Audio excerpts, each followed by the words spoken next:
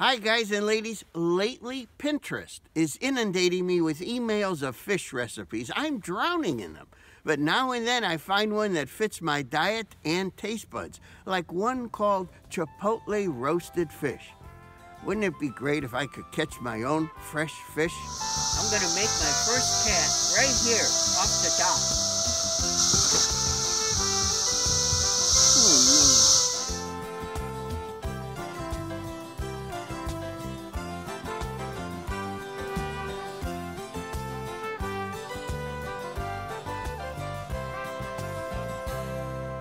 I enjoy fishing with a slip bobber because it's visually exciting to watch the bobber go down when a fish hits. So let's start out with our rocket bobber again. And look, a 1/16 ounce jig with a mealworm attached. This will catch most species of fish in the lake. In December, we'll be lucky to catch anything, so let's get out there.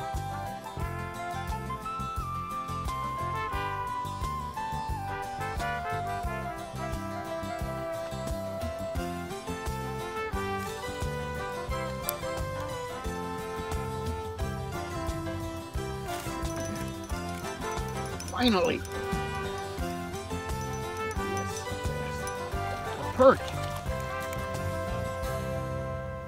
Okay, a perch. I don't know what's going on in this lake. I've been out here quite a while and haven't caught anything. No bluegill. Maybe I denuded the lake of bluegill? I don't think so. I messed up that slip bobber rig. I broke the line. I don't want to get into it. It's too hard to fix on the fly. So let's put a mealworm on a 1/16 ounce jig head and see if we could catch a fish that way. I think so.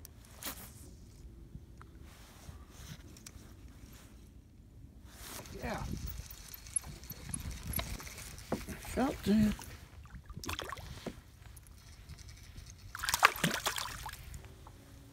Oh, I've never gone through a period like this, ever, where I catch perch. This is unbelievable. I can't catch a bluegill. Can't catch a bass, but perch? The sun is setting. I'm not having any luck, so look what I did. I'm putting on a Gulp minnow like I used last week, and we'll see if that catches anything.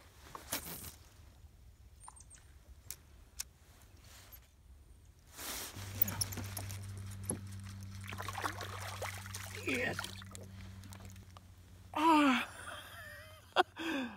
I'm still astounded. I'm only catching perch, not a crappie, not a bluegill, but look at the size. Jumbo. I don't know what's going on. Lake Ketchabigwon is seemingly transformed from a bluegill, bass, crappie lake to a perch-only lake. I never had success with perch before. I mean, not like this.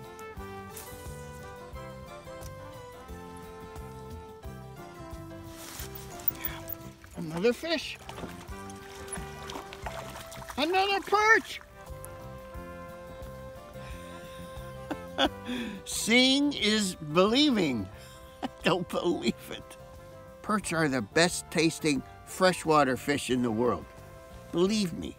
Wasn't there a song back in the 60s? Let's go perching now. Everybody's learning how. Well, I can't sing. But I think it was the Beach Boys. Something. This is crazy, crazy. A beauty of a perch. Oh my goodness. I've never had this happen in years, 30 years of fishing this lake. 11 inches, not bad.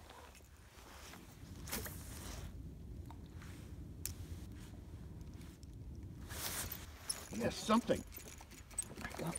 I got one.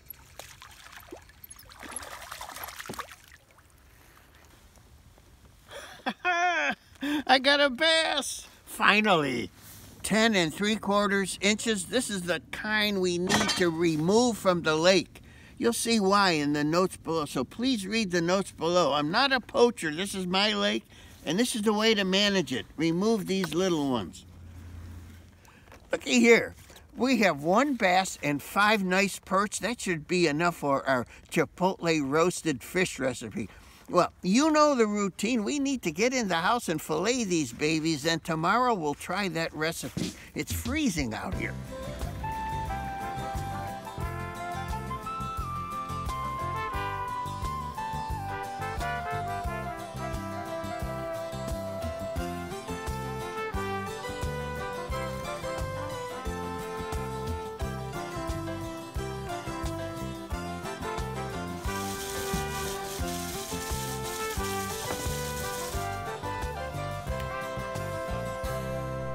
Yesterday was bizarre. We couldn't catch the usual fish, but we had a pretty good day with what I always thought was rare in this lake, yellow perch. And looky here. We now have 1.33 pounds of these really nice, mostly perch fillets. But before we get to our Chipotle roasted fish, let's do a tasty, healthy side.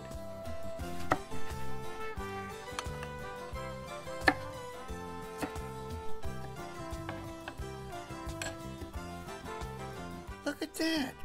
Huh, one shot.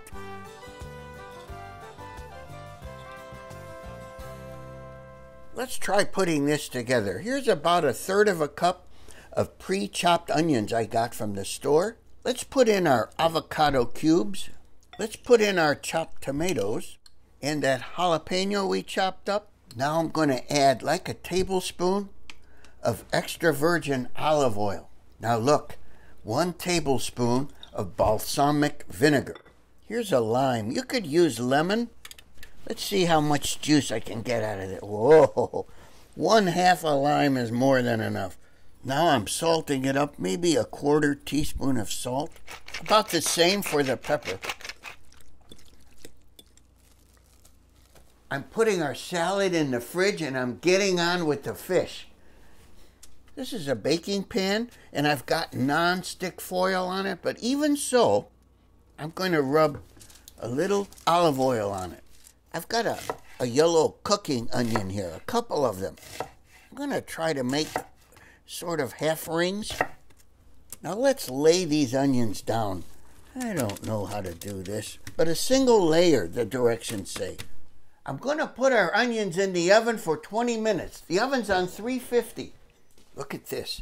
I've got these chilies in adobo sauce. You could find them at most supermarkets now. I'm just going to cut them in half and then, oh heck, I don't know, just chop them up. These, of course, are Chipotle chilies. Let's put our chilies in a bowl. I have these in the refrigerator.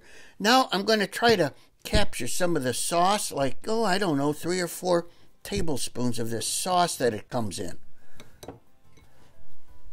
Now the rest are going back in the fridge where they'll last until 2032. Let's stir it until we get a kind of a paste. Looky here. I put our fish in a platter, big one, a big platter you need for these thin fish. And I'm salting them. Let's see how far this adobo sauce goes. Oh, I love this stuff. This is a gift from Mexico. Thank you, Mexico. There seems to be enough, so I'm going to do side 2. Look, I'm done. That's good enough. Let's see how our onions look. Okay, you know, like onions. I'm not sure about this, but I'm going to lay our adobo-soaked fish on top of those onions and see what happens.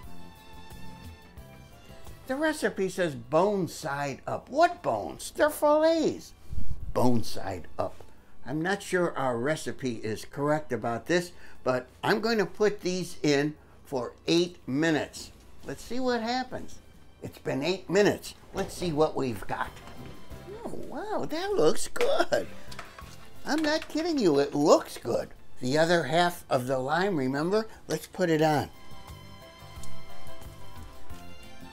Here's where you should put on some cilantro or parsley if you don't like cilantro. This is that lightly dried stuff, half, semi, whatever, dried.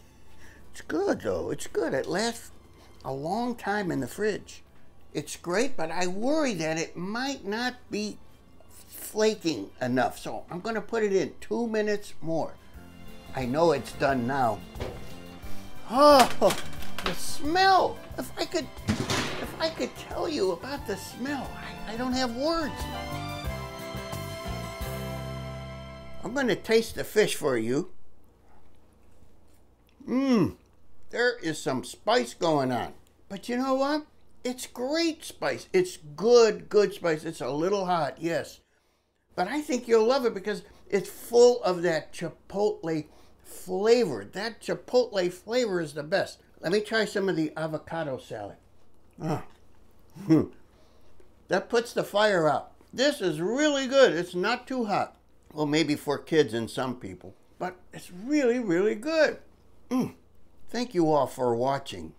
You might be wondering where my frequent dinner guest is, Miss Lulu Cheeks. Well, with the holidays upon us, she'll be too busy for a few weeks to drive way out here to this pretty cheap prefab. But we did have dinner the other night, and we talked a lot about her favorite subject again, fishing. Miss Cheeks? Oh, I'm sorry. I mean Lulu. You know, I'm sorry I left my wallet back at the dilapidated double wide, and I wanted to thank you again for taking me to this Mexican restaurant and picking up the check again. You're welcome. Lulu, I don't think you appreciate the skill involved in fishing.